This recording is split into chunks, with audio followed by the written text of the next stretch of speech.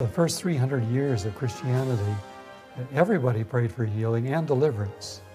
Everyone prayed. It was not restricted, and they expected it to happen for the first 350 years. Then it gradually died out. For good reasons, and through very good people it happened, which is the amazing thing. Until the Middle Ages, healing still went on in the Catholic Church in the Middle Ages, but it was only through saints. And if you were a saint, you didn't know it, and you certainly never claimed to be a saint, so you'd never pray for healing, because people would think you're more than you are. So nobody would presume to do this.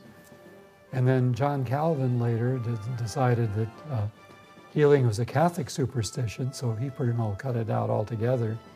So you get the idea that it ceased. But it goes back to a recognition of the divine right of kings